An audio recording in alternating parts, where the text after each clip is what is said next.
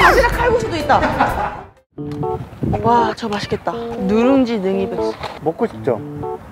딱히? 딱히는 뭐야, 여기서? 먹고 싶은 게 없는데.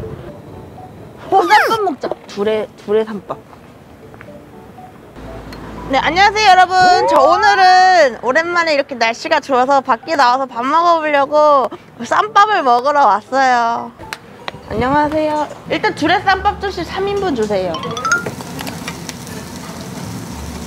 아, 좋다. 고기다, 고기. 고기라네, 고기라네.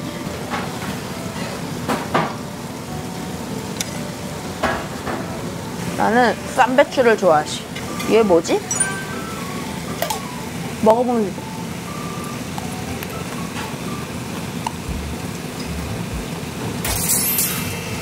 우와, 이거 겨자 만드는데요? 대패 삼겹살 넣고, 이거 우렁이 쌈장이 넣고, 네, 한 입.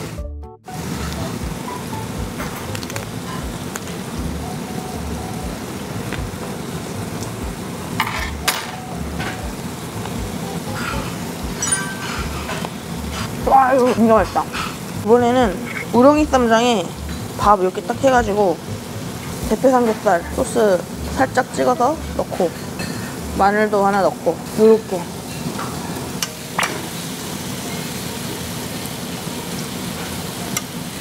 우렁이 강된장 이런 거 진짜 좋아하는데 요즘 이런 거 찾기 힘들더라고요.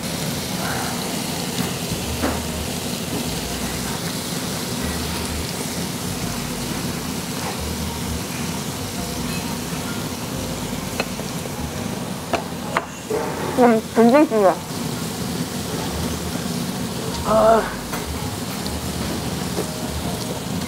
된장찌개는 멸치 육수 베이스. 우렁쌈밥 진짜 대만족. 밥에다가 이거 넣고 이렇게 그냥 비벼서 이렇게 먹어도 맛있거든. 알죠, 여러분?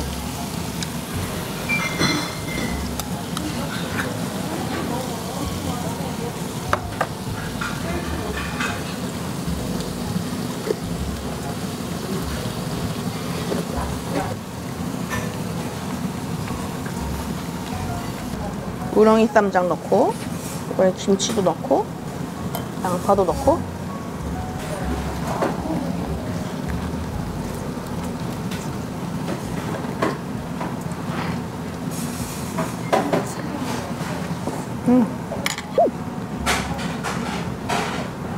이건 뭐지? 일단 먹어본다. 야채 종류도 되게 다양해요.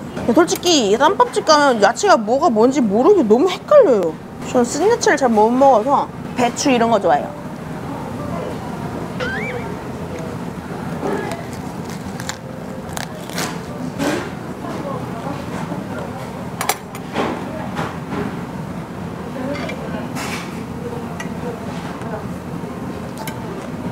얘 뭔지 알아요?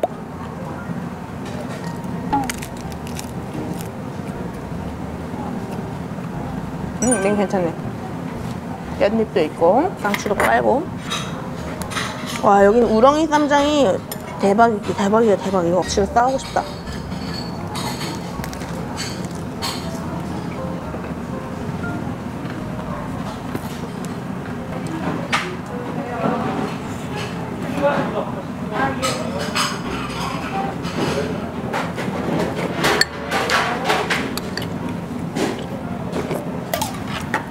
아니야, 여기 파들이 없어도 이 우렁이 쌈장으로 용서가 다 돼요. 이거에 밥 살짝 비벼서 대패 삼겹이랑 요렇게.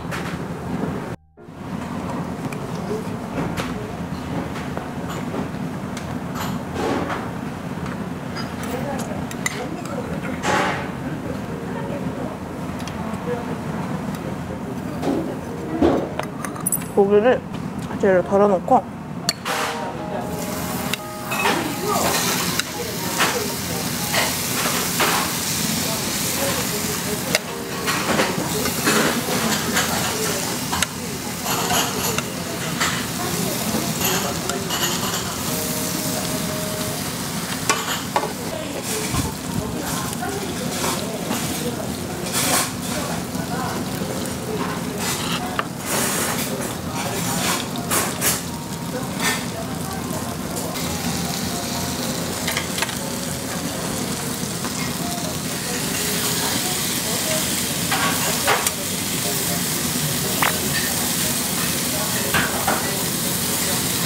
이런 쌈이 종류가 많으니까 점심시간에 모임하시는 어머님들도 좋아할 것 같아요. 대화 나누면서 밥 한 끼 하기 건강에 좋으니까.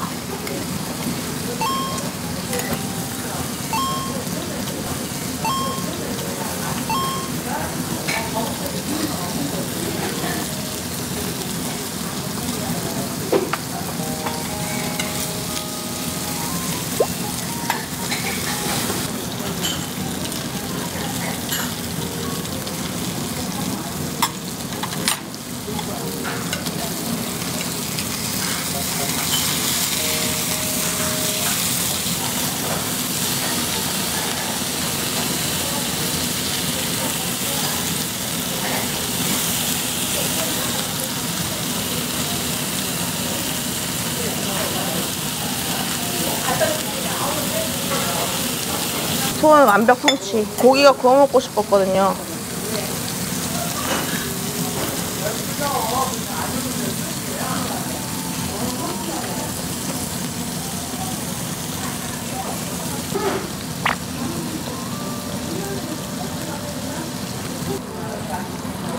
밥 위에 이렇게 올려서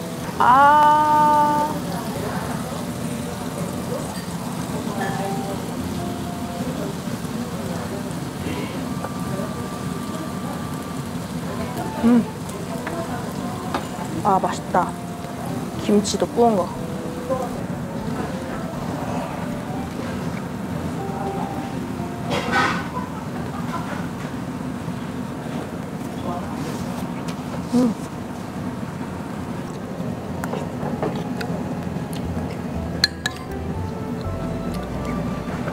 우렁이 얘가 보여요, 여러분?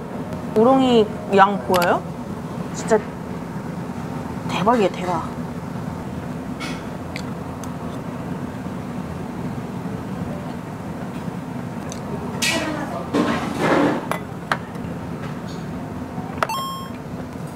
삼겹살 하나 올리고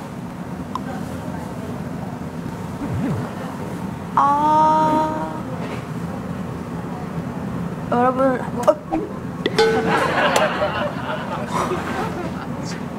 책상이야, 책상. 다시 싫어 흘린 거 싫다고? 떨어진 거 먹으라는 건 아닌데 쏘리. 이거 제가 볼게요.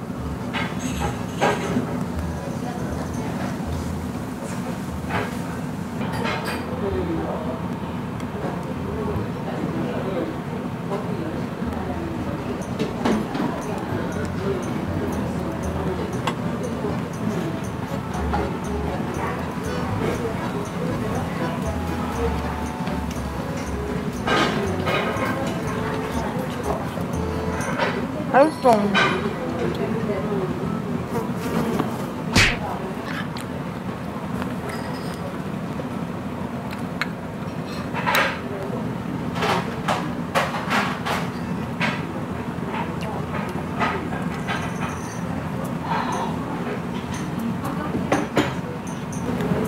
갈치 속젓이에요? 뭐지 이거? 전 쌈장인 줄 알았어요. 오, 갈치 속젓도 있다. 뒤늦은 발견. 와, 이거 맛있다. 갈치 속젓. 당기는 안 먹어요 원래? 네, 당나게 될 것 같아서. 당기가 몸에 진짜 좋아요. 뭐야? 가위바위보 진 사람 먹기. 가위바위보? 아니 어때요, 맛이? 맛있어요. 너무 당기는. 당기가 냄새 나요? 오! 한의원 냄새 나. 이번엔 당기 냄새 엄청 나지 않아요? 한의원 냄새라서 그나마 괜찮아. 고수 냄새 나는 거 싫어해요. 마지막 삼겹살.